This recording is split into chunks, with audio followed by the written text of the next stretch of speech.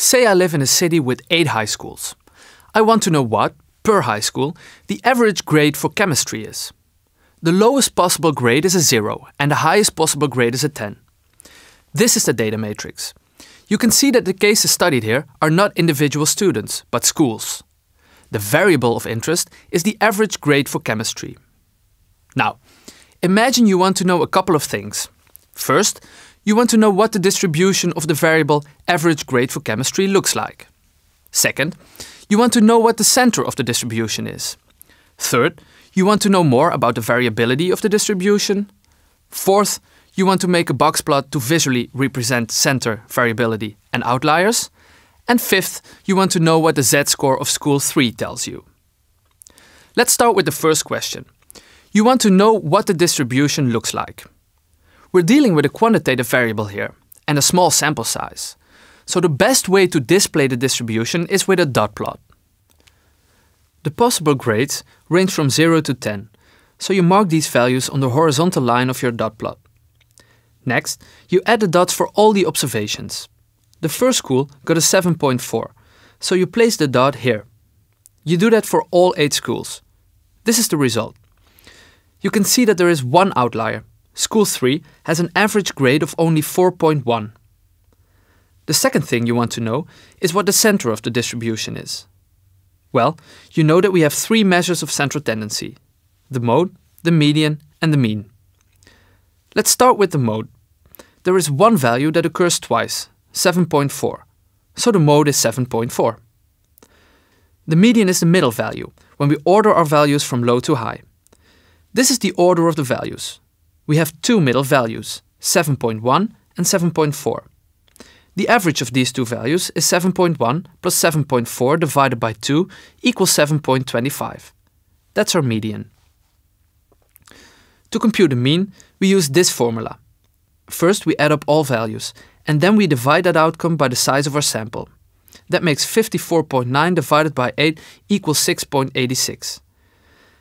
This shows you that the relatively extreme score of school 3 here causes the mean to be lower than the median.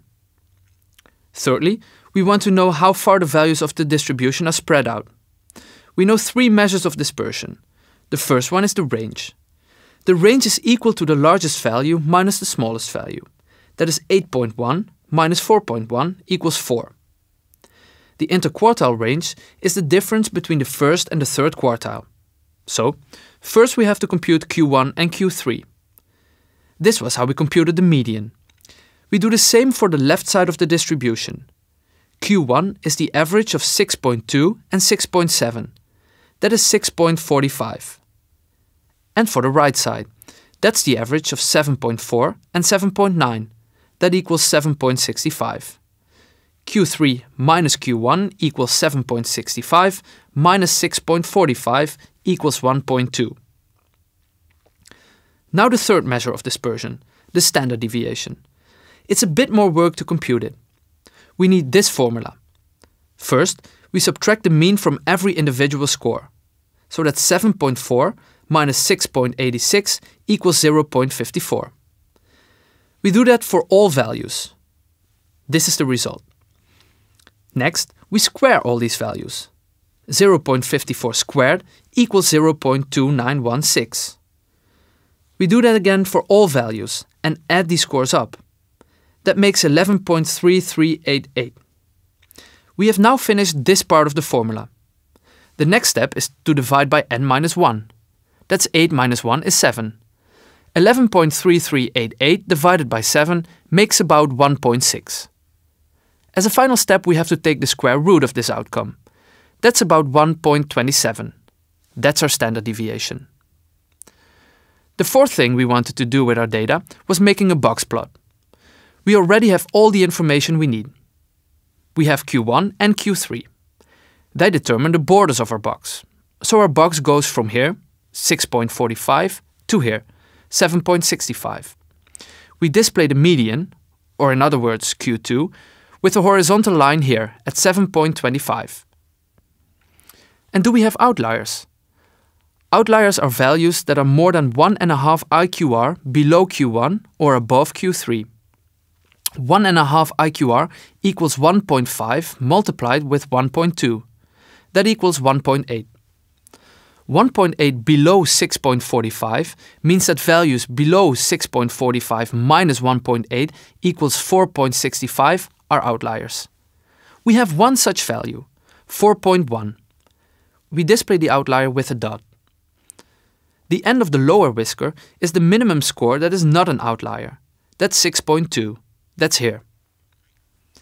1.8 above 7.65 means that values above 7.65 plus 1.8 equals 9.45 are outliers as well.